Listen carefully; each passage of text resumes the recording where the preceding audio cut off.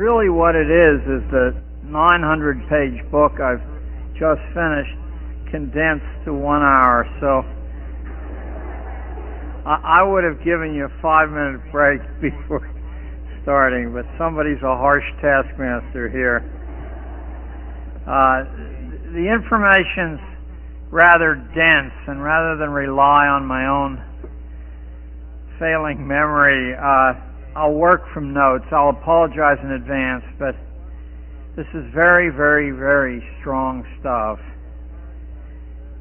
Mass schooling of the young by force is a creation of the four great coal powers of the 19th century: Germany, England, France, and the United States.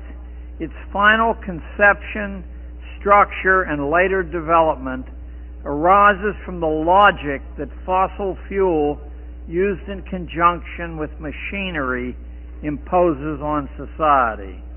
This reality is masked by an earlier anticipation of mass schooling in certain utopian and religious writings about social order and human nature. But make no mistake, in the Western world there was never any such animal as mass schooling until coal came along paired with machinery. You shouldn't be fooled any more than Charles Francis Adams was when he observed in 1880 that what was being fashioned for children, unfortunate enough to be caught in the proposed school net, which hadn't happened up to then, combined the characteristics of the cotton mill, said Adams, and the railroad with those of a state prison. That's the Adams who had two presidents in his family. After the Civil War, certain utopian speculations about isolating children in compounds and subjecting them to deliberate molding routines began to be discussed seriously by the policy-making managers of business, government, and university life.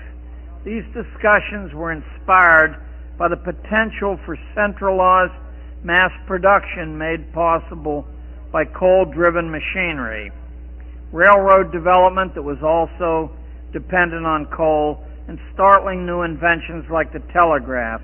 The principal motivation for this revolution in family and community life wasn't only greed for money, although that was there, but also the philosophical conviction which approached a religion in its intensity that early indoctrination would lead to an orderly, scientific society led by the best people, unhampered by the democratic tradition or American libertarian attitudes. Forced schooling was the prescription to make the bulk of the population alike, dependent on remote authority, not local authority, for allocation to one or another station in the economy. No more Ben Franklins, no more Tom Edisons were going to be allowed. Individuals would be prevented from taking up their lives until an advanced age. During the post-Civil War period, childhood was extended about 4 years. In the late 19th century, a special concept was invented to lock older children in place. It was called adolescence, and that was a phenomenon unknown to the human race before that time. And the infantilization of young people did not stop at the end of the 19th century, but it continued right on through the 20th. From the start, there was a purpose behind schooling, which had nothing to do with what parents, kids, or communities wanted, but concentrated on what a highly centralized economy and a strong political state was thought to need. What that was can be seen from this excerpt from a speech Woodrow Wilson made to businessmen in 1914. I'm quoting Wilson without changing a word. We want one class of persons to have a liberal education, and we want another class a very, very much larger class of necessity to forego the privilege of a liberal education and fit themselves to perform specific, difficult manual tasks. By 1917, the major administrative jobs across America in schooling were under the control of a group of interests referred to in the press as the Education Trust. At the first meeting of the Education Trust, the attendees included representatives of Rockefeller, Carnegie, Harvard, Stanford, the University of Chicago, and the National Education Association. The chief end of the new education, wrote Benjamin Kidd in 1918, was to, and I'm quoting, impose on the young the ideal of subordination. The primary target of the first 30 years of forced schooling was the tradition of independent livelihoods in America. Students were to learn to think of themselves as employees competing with one another for the favor of the boss, not as entrepreneurs like Ben Franklin competing to serve the public. It was believed that only in this way could the menace of overproduction in America be contained. You'd have to, ladies and gentlemen, read into the primary sources, as I spent years reading, to see how often the term overproduction emerges in these discussions of businessmen between 1880 and 1910. They were terrified that the early tradition of America, that people worked for themselves, would continue, and that this would make it impossible for large central corporations to get financing to work. Since their machinery cost so much money, who would constantly replace that machinery if at any moment the peril of thousands of people opening small competing interests were a loss? So it had to be put to death. In 1919, Arthur Calhoun's Social History of the Family informed the nation that the child was passing from the family, I'm quoting now, into the custody of community experts. And he offered a significant prophecy that we could expect in time to see a system of public education, quote, designed to check the mating of the unfit. In 1922, Mayor Hylan of New York City, alluding specifically to actions in schools of the Rockefeller Foundation and other corporate interests, said in a public speech that the schools had been seized as an octopus would seize its prey by, quote, an invisible government. You'll find that reference in Diane Ravitch's book, The Great School Wars. Be good now, later. The 1920s were a boom period for forced schooling as well as for the stock market. A book called A Sociological Philosophy of Education, published in 1928, claimed, "It is the business of teachers to run not merely the school, but the world." In 1929, the famous creator of educational psychology, Edward Thorndike of Columbia Teachers College, announced, I'm quoting, "Academic subjects are of little value." His colleague at Teachers College, William Kirkpatrick, boasted in his book, Education and the Social Crisis, that the whole traditional system of rearing the young was being made over by experts. Meanwhile, in the project offices of an important employer of those experts, the Rockefeller Foundation, executives were hearing from its president, Max Mason, on April the 11th, 1933. Don't say that I'm not giving you very specific references that can't be checked. That a comprehensive program was underway to rationalize social control and the control of human behavior. Inspired by the genetic work of an Eastern European scientist, Hermann Muller, at the University of Texas, Rockefeller, Carnegie, and other large private foundations had been investing heavily in genetics. Muller had used X-rays to override genetic law, inducing mutations in fruit flies, and that set off a line of thinking that it might be possible to create life and shape it as you wanted to. Muller preached that planned breeding was necessary to bring mankind progress, and his proposal received enthusiastic endorsement from most of the greatest scientists of the day. He reduced it to a 1,500-word geneticist manifesto, and 22 distinguished American and British biologists signed it.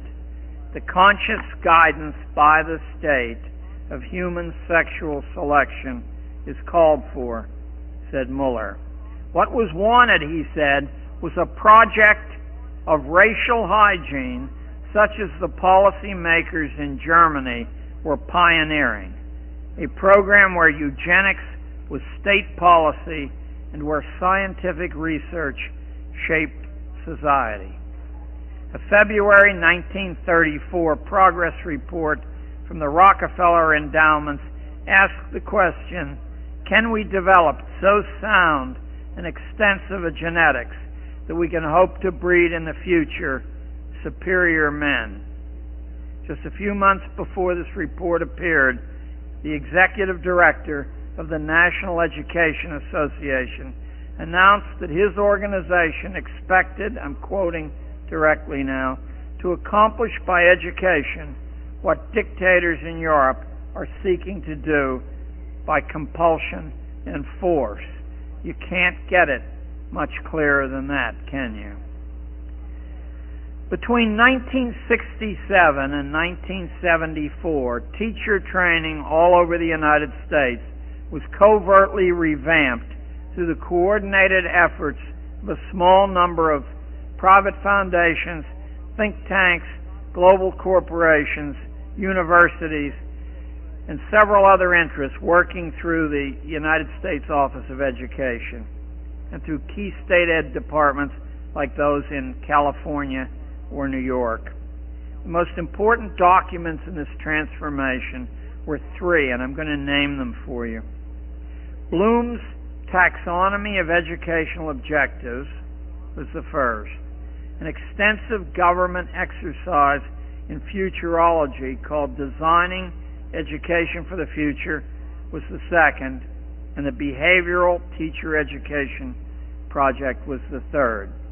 That was an enormous manual of over 1,000 pages, which in time impacted on every school in the United States. While other documents exist, these are the most important representatives of the whole. They'll serve to make clear to you what project is underway, and I'll take them one by one. Designing Education, produced by the Federal Education Department, redefined education after the Prussian fashion as, quote, a means to achieve important economic and social goals of a national character. State education agencies would henceforth act as on-site federal enforcers, ensuring compliance of local schools with Washington directives. It proclaimed that each state education department, quote, must be an agent of change. State departments were, quote, to lose their identity as well as their authority in order to form a partnership with the federal government. Now, I think you and I both are aware that what we're talking about here is a form of treason. There is no mention whatsoever in any of the founding documents of this country of federal involvement in education. That's not just an academic thing. It was deliberately kept away from the central political power because of the obvious chance to pervert it if it were handed to the power that controlled the army.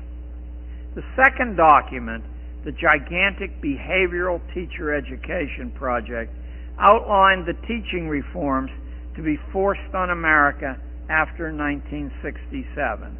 So we're talking about 31 years ago. If you ever want to hunt this thing down, it bears the U.S. Office of Education contract number, and I can give it to anyone afterwards. I have it here, but I won't bother to read the 44 digits.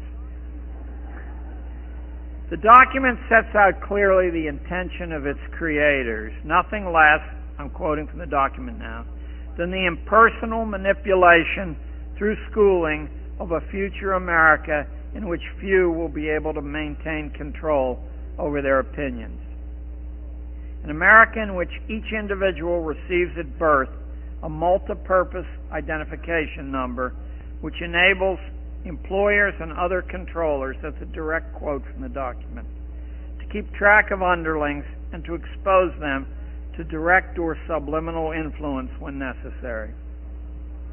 Readers learned that chemical experimentation on minors would be normal procedure in the post-1967 world. That is surely a pointed foreshadowing of the massive Ritalin interventions which accompany the practice of forced schooling at present. The Teacher Education Project identified the future as one, I'm quoting again, in which a small elite will control all important matters, one in which participatory democracy will largely disappear. It was your tax money or your fathers and mothers that paid for this document. Children will be made to see through school experience that their classmates, this is a very subtle point, so I'll start that again. Children will be made to see through school experience that their classmates are so irresponsible and inadequate that they must be controlled and regulated for society's good. According to the project, postmodern schooling will focus, this is a direct quote, on pleasure cultivation and other attitudes and skills compatible with a non-work world. Notice how the tremendous rise in school violence and general school chaos in the late 1960s can be seen as providing a reasonable justification for the sharp constriction of traditional intellectual schooling. Each outburst of childish disorder echoing through the press was like an advertisement promoting the need to surrender community control to the management of experts, and for the introduction of emergency measures like special education and Ritalin. Anyone who taught school during that period in a large city, as I did, will remember how teachers and administrators were suddenly stripped of any effective ability to discipline children by the intervention of outside agencies. You are at liberty to decide whether that was coincidental or not. It makes sense, though, doesn't it, that irresponsible, semi-literate children kept in that condition by authority will become irresponsible and semi-literate adults, and that such people can't be trusted with decisions. The National Teacher Training Document informed teacher educators that under these circumstances, teachers were to be trained as therapists, translating prescriptions of social psychologists into practical action in the classroom. The third of the new gospel texts was Benjamin Bloom's taxonomy. In his own words, I'm quoting, a tool to classify the way individuals are to act, think, or feel as the result of some unit of instruction. Using the methods of behavioral psychology, children would learn proper thoughts, feelings, and actions, and have their improper attitudes brought from home remediated. In all stages of school manipulation, testing would be essential to locate the child's changing mind on an official rating scale. Bloom's taxonomy spawned a number of important descendants which you've heard of. Mastery learning was one, outcomes-based education a second, and the current school-to-work government-business collaboration a third. Each was designed to classify individuals for the convenience of social managers and to control the mind and movements of the young. But what was the purpose? Why was this being done? A major piece of the answer can be found by reading between the lines of an article which appeared several months ago in the June 1988 issue of Foreign Affairs. Written by the owner of U.S. News and World Report, the essay praises the American economy and predicts that its lead over Europe and Asia is so psychological in nature that no nation can possibly catch up to us because our workers are unique. Now, unless you believe in master race biology, this advantage can only have come from school training of the American young, in school and out, by indoctrination techniques which produce attitudes useful to management. And what are those attitudes? Folks, would it be possible if we took a 5-minute break? These lights are a little bit bright, and I just need a short rest owing to advanced age. But in 5 minutes, I promise you that I'll answer the question I just asked. Just rest for 5. I bet you need it more than I do. Suffers from a strong craft tradition, and the workers demand a large voice in decision making. Asia's even worse off, says Zuckerman, competitively, because although the worker is silenced in Asia, religion, tradition, and government over there interfere with what a business can do. So that's his first case, that the American worker, that's your sons and daughters grown up, is a pushover. Next, says Zuckerman, workers in America live in constant panic. They know companies here owe them nothing. There's no outside power to appeal to. Fear is our secret supercharger. Gives management here a flexibility that other nations will never have to such an extent. And some of the evidence he offers for that is really compelling. He said in 1996, after 5 years of record economic expansion, half the employees of large firms feared being laid off. The best part of that, said Zuckerman, was that it represents double the number of people worrying 5 years ago when things weren't nearly as good. So fear keeps a brake on American wages. Next, he says, in the United States, what look like managerial decisions are actually made by abstract mathematical rules, which are manager-proof as well as worker-proof. No sentimentality, no ideological treachery by a soft-hearted boss can make more than temporary inroads on corporate momentum here, because the accountant's bottom line rules everything. And finally, he says, our endless consumption completes the golden circle. Consumption driven by a non-stop American addiction to novelty, which provides American business with the only reliable domestic market in the world. Elsewhere in hard times, business dries up because people sit on their money. But here, no. Here we shop till we drop. We mortgage our futures in bad times as well as good. And I think Zuckerman is right. There isn't much doubt that the fantastic wealth of American big business is psychologically and procedurally grounded, and that the training for this mental state and the necessary docility it requires comes from the American classroom. Schools must train individuals to respond as a mass, to be frightened, envious, bored, emotionally needy, and generally incomplete. It's common sense. A successful mass production economy has to have such a clientele.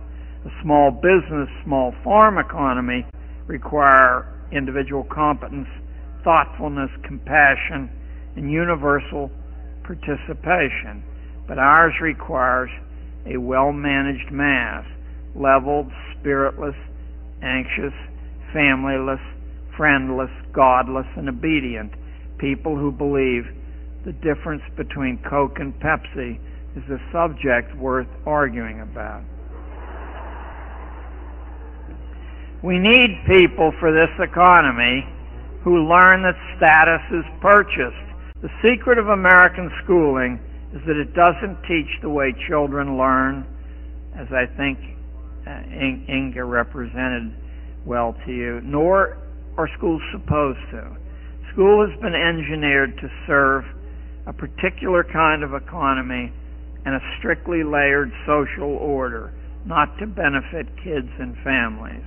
That's why it has to be compulsory. The prime directive of schooling is to retard maturity and wholeness. School is the first impression children get of organized society, and like most first impressions, it is the lasting one.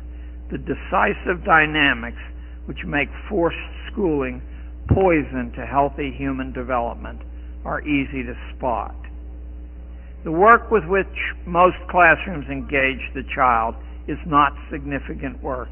It doesn't satisfy real needs pressing on the individual, doesn't answer real questions that experience raises in the young mind. It doesn't contribute to solving any problem encountered in actual life. The psychological effect of making work external and foreign to individual longings, experience, questions, and problems renders the victim listless. Growth and mastery only come to those who vigorously self-direct. We've known that for thousands of years. If you doubt it, examine the differences between elite education in any century you choose and the direction of common training. I'll be talking a little specifically about this tomorrow morning. Initiating, creating, reflecting, and other things like that, active things, are precisely what the structure of schooling is set up to prevent on one pretext or another. As I watched it happen for 30 years, it takes about 3 years to break most kids.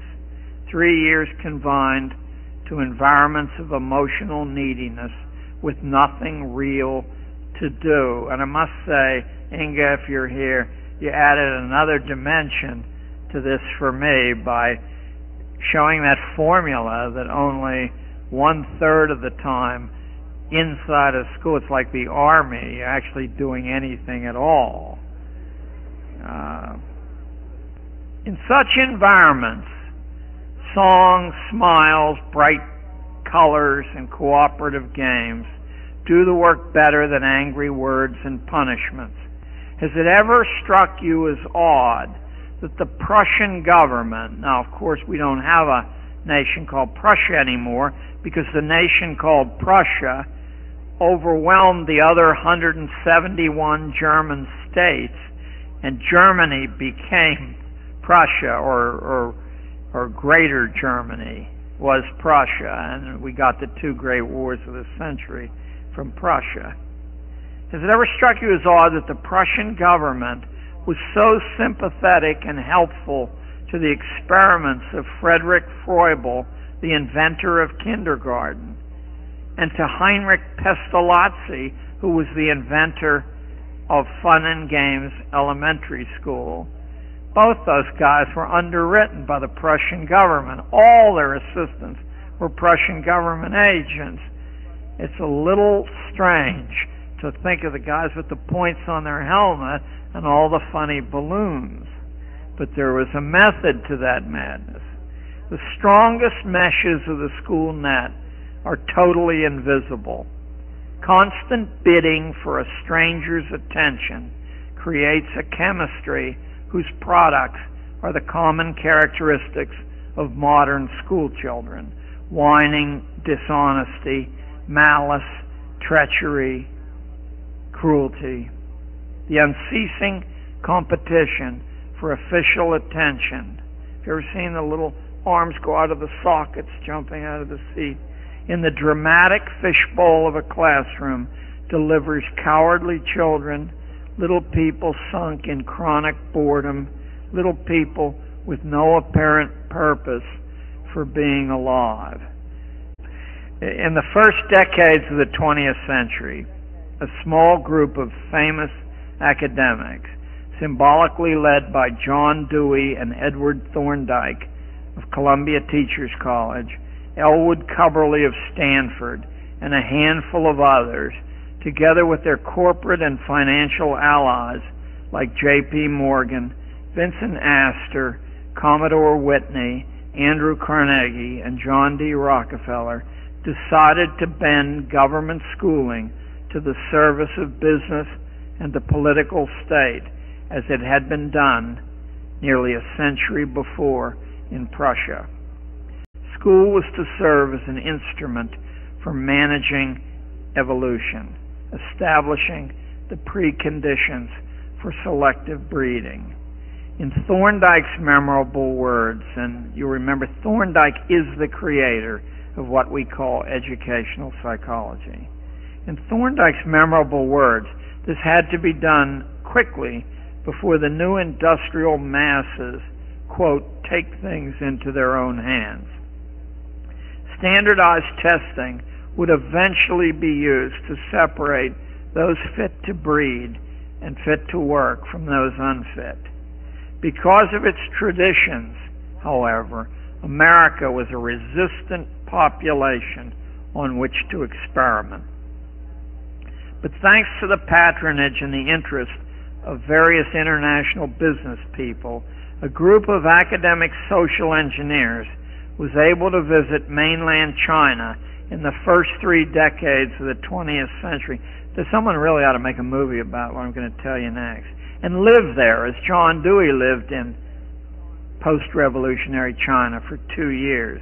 In China, these men could test pedagogical theory on a docile and bewildered population which had recently lost its ancient form of governance.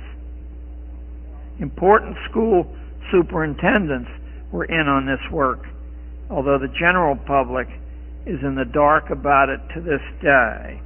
For example, I'd like you to listen to Dr. H.B. Wilson, superintendent of the Topeka schools, writing in his book, which absolutely nobody read or would want to read. It's called Motivation of Schoolwork. He wrote it in 1916, but this one paragraph was worth the agony of reading his whole book. The introduction of the American school into the Orient has broken up 40 centuries of tradition. It has given us a new China and new Japan, and is working marked progress in Turkey and the Philippines. The schools are in a position to determine the lines of progress. The Chinese Revolution was Western-inspired and Western-financed, just as the Russian Revolution soon was to be, and it placed that nation in a favorable state of disintegration for laboratory testing of pedagogical mind alteration technology. Out of this ferment rose a Chinese tracking practice built on the ancient habit of character references, modernized and bureaucratized. It's called in China the Dangan. It is a continuous, lifelong personnel file exposing a student's intimate history from birth through schooling and then through life. The Dangan constitutes a comprehensive overthrow of privacy, and today nobody works in China without a Dangan. By the mid-1960s, preliminary work on an American Dangan was taking place in schools as information reservoirs attached to schooling began to store personal data about individual children. A new class of expert, like Ralph Tyler of the Carnegie Foundation, began to urge the collection of data and its unification in computer code to enhance cross-referencing with all the other data banks. By 1971, psychologists in the pay of government and private foundations were justifying surreptitious data gathering from children as the moral right of institutions. Now, I want to take you back a few years again. Between 1896 and 1920, a small number of powerful industrialists, together with their private foundations, sponsored university administrators, house experts, and house politicians, spent more money on mass force schooling than the government did. Indeed, Andrew Carnegie and John D. Rockefeller together spent more money than the government did on schooling between 1900 and 1920. In this laissez-faire fashion, a system of modern schooling was constructed without public participation. I don't blame you if you're a little surprised by this data, but as my publisher was quite surprised by it, and when I demonstrated its validity from the documents of the Carnegie Foundation and the Rockefeller Foundation. There are others as well, but those are major players. They wouldn't allow it to be printed. I said, but it was written, and it's in public domain. They said they didn't want the hassle.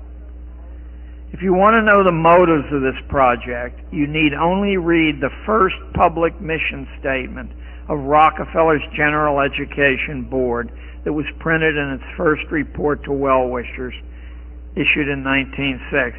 And I'm going to read you the first paragraph, and I guarantee you it's utterly unbelievable, and if you have children, this ought to be as chilling as anything you've heard recently.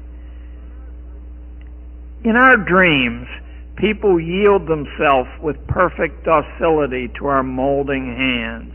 The present education conventions of intellectual and character education fade from their minds, and unhampered by tradition, we work our own will upon a grateful and responsive folk. Can you believe people actually wrote this and printed it?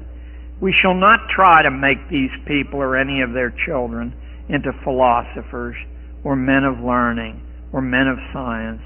We have not to raise up from them authors, educators, poets, men of letters. We shall not search for artists, painters, musicians, lawyers, doctors, preachers, politicians, statesmen, of which we have an ample supply. The task is simple. We will organize children and teach them in a perfect way the things their fathers and mothers are doing in an imperfect way. The real purpose of modern schooling was announced by Edward Ross of the University of Wisconsin in the same year that was written. Ross is generally considered one of the three founders of the 20th century discipline called sociology.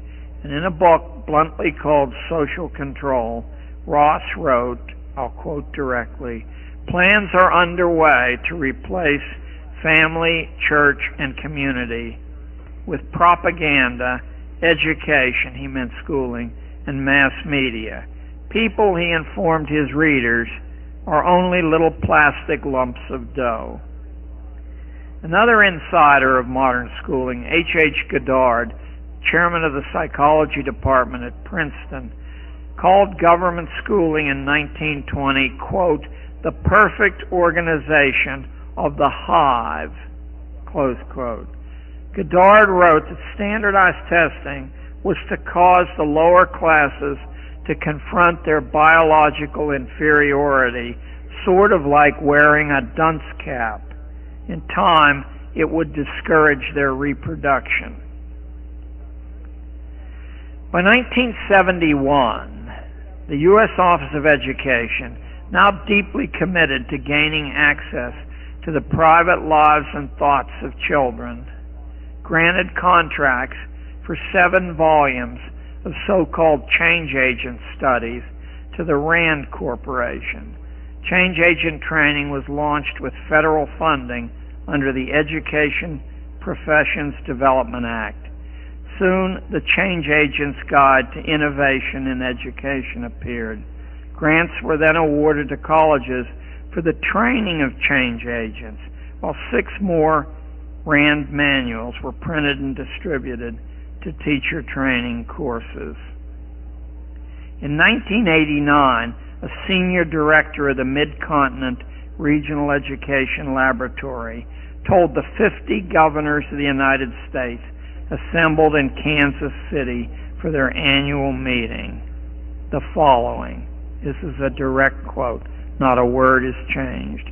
What we're into is the total restructuring of scientific scholarship, specifically the importation of German research university values to America at the end of the 19th century covered the track of what was going on. What American colleges had traditionally thought about college work is that it was about teaching and learning. It was about individual student growth in intellect, but that's not the way the German system worked. What a German research university was about was direct service to corporations and the political state, using students who paid for the right to donate their services free, along with the paid professional academics.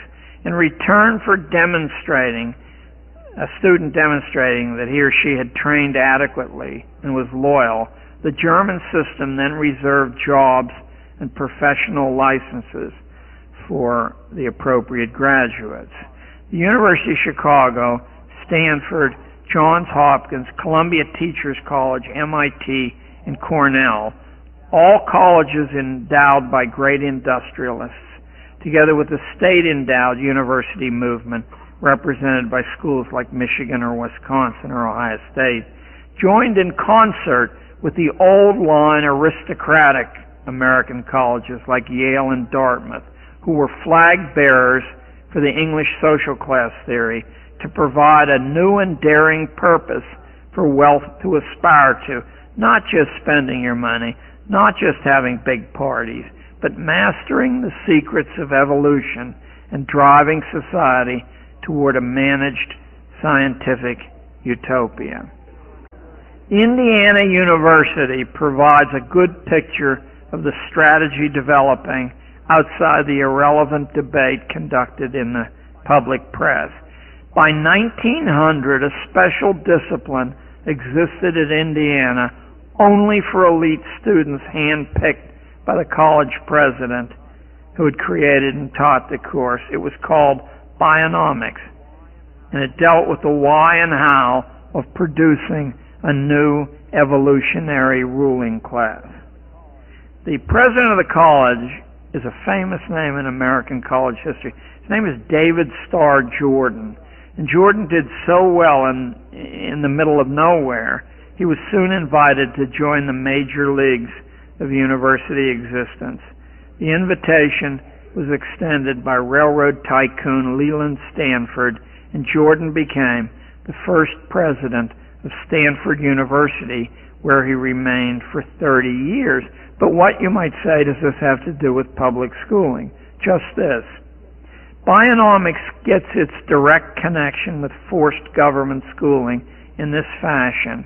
When he left Indiana, Jordan took along with him to Stanford his star bionomics protege, a 24-year-old named Elwood Cubberley. And in short order, Cubberley was made Dean of Teacher Education at Stanford, and within 2 decades, he was the head of a syndicate controlling school administrative posts from coast to coast. He was the most influential schoolman in 20th century American history.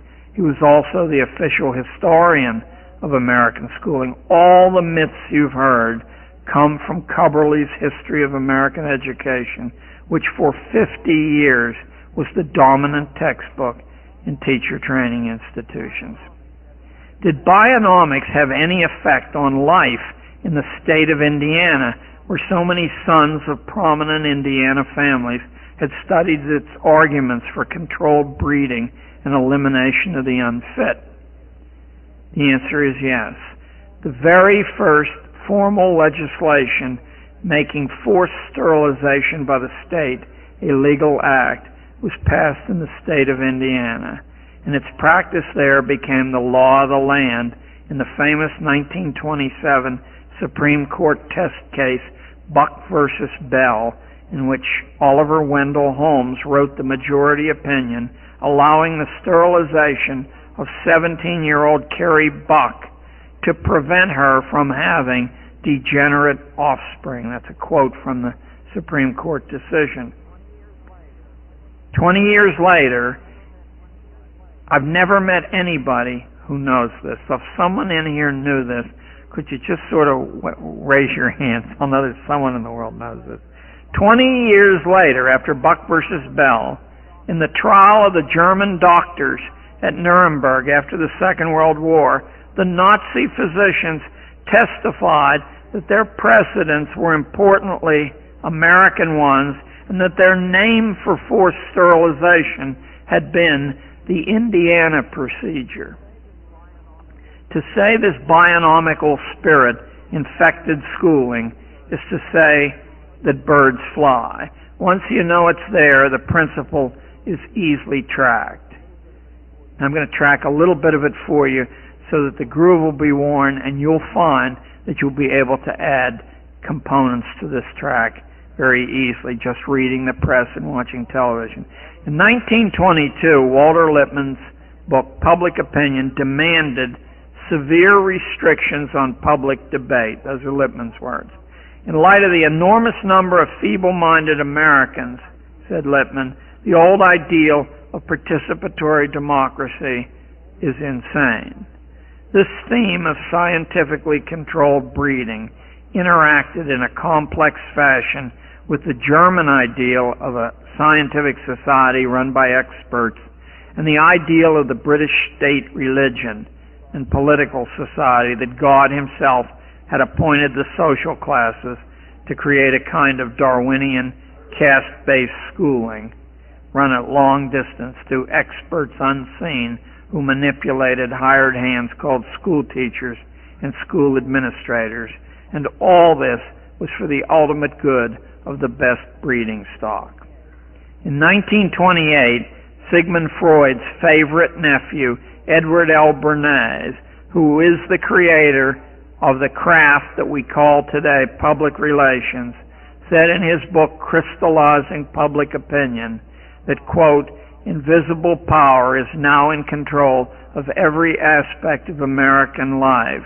Democracy, said Bernays, is only a front for skillful wire pulling tricks the new sciences of mental manipulation could place at the disposal of policy people for a price. By 1944, the jettisoning of natural rights resonated through every corner of American academic life. Any academic who expected free money from foundations, corporations, or government would play the scientific management string on his lute. And in 1995, Time magazine, I believe it's the first issue in February, lectured its readers in a cover story that, quote, democracy is in the worst interest of national goals. The modern world is too complex to allow the man or woman in the street to interfere in its management. Now the secret was in the open. The original American Commonwealth ideal had been repudiated by its guardians. In the same year, some of the methodology used to achieve this repudiation was brought to light in a long documentary film, which I'll bet shows around Nashville. It's called Manufacturing Consent.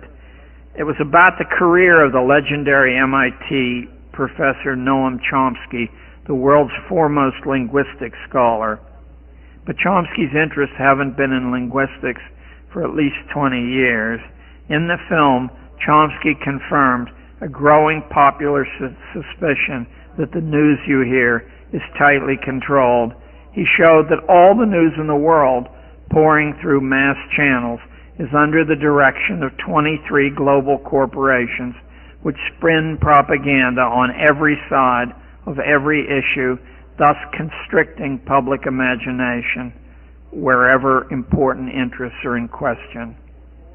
And out of Johns Hopkins University in 1996 came this chilling piece of supporting data. I'm going to quote from the Hopkins report. The American economy has grown massively since the mid-1960s, but workers' real spendable wages are no higher than they were 30 years ago. The purchasing power of a working couple in 1995 was, after inflation was factored in, the same as earned by a single working man 90 years earlier. This steep decline in American common prosperity then forced both parents from home and forced their kids into the managed world of daycare and extended schooling. And although you and I have been harangued endlessly, century-long, that enlarging the scope of schooling would cause wealth to be more evenly spread, exactly the reverse has occurred. Wealth was 250% more concentrated by 1998 than it was in 1898. I don't mean to be inflammatory, he said, but it's as if government school has made people dumber, not brighter, made families weaker, not stronger, has ruined formal religion with its hard sell exclusion of God, has set the class structure in stone by dividing children into classes and setting them against one another, and has been midwife to an alarming concentration of wealth and power in the hands of a fraction of our national community. Real school reform would have to overthrow a powerful form of mental conditioning which has taken a century to implant. To one degree or another, all of us have been indoctrinated in a variety of ways to believe that the American experiment, which promised ordinary people sovereignty over their own lives, was wrong-headed and childish.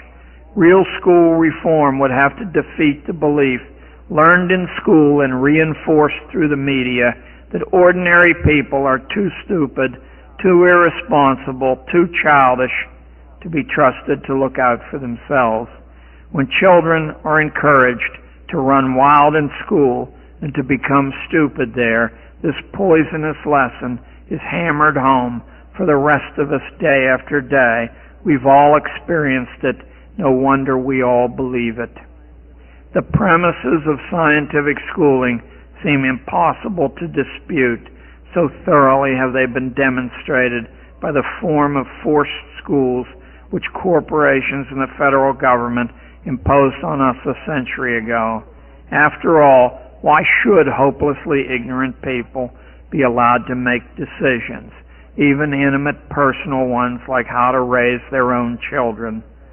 Certified experts are available who know vastly more than about everything and anything. It's high time we all remembered what mankind needed an America for in the first place. The brilliant dialectical balance struck by our founders was the only way to keep power weak and off balance, official power and popular power both. Popular will would beat back government tyranny. Government would check popular tyranny over minority rights. This constant confrontation, this unwinnable war between two flawed collectivizing principles, coercive government and bullying public opinion, will always produce liberty for those who want it. In the stalemate, liberty escapes as long as the argument is kept alive. It's only through enforced consensus, the product of too much and the wrong kind of schooling, that America can fail. America is about argument. The U.S. Supreme Court wrote in the flag-burning case that the only true test of freedom is the right to differ about things that touch the heart of the existing order. And the court was right. That truly is the standard. Let us strike to the heart of this thing then and take back our children from the management engineers. Thank you very much. Thank you very much. Thank you very much. Thank you. Thank you all. Thank you. God bless you all.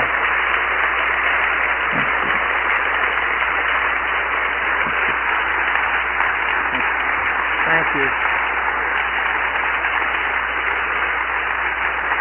Well, you just heard what my publisher doesn't want the rest of the country to hear. They really they've kept my book for a year. I mean, they want the book, but they don't want the quotes from the foundation documents and from the various social engineers, which are pretty easy to trace once you know they're there. Anyway, thank you. See you tomorrow morning.